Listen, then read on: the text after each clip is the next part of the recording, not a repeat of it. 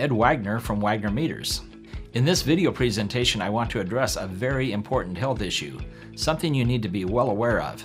When you're drilling concrete holes while doing relative humidity testing, that drilling creates dust, silica dust.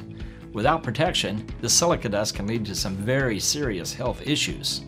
Since silica dust has caused major health issues for many people in the past, it's critical that you make sure that this dust does not get inhaled while drilling holes for the rapid RH test. Because silica dust is a major health concern, OSHA has specific rules and guidelines regarding it, so it's important that you follow them to the letter. Therefore, I strongly encourage you to review OSHA's information on a regular basis to stay current on any regulations and recommendations they might have. At Wagner Meters, we take this potential silica dust health issue very seriously. In fact, we recommend you use the Humidity vacuum drill bit, which you can buy on our website at wagnermeters.com.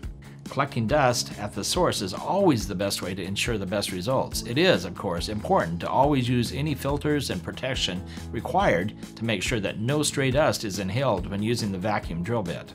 This drill bit not only protects your health, but it can save you a huge amount of time, especially if you're doing a lot of moisture testing or are testing large concrete floors.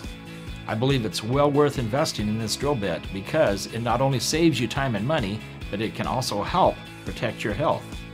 This is Ed Wagner, thanks for watching, and together, let's keep learning.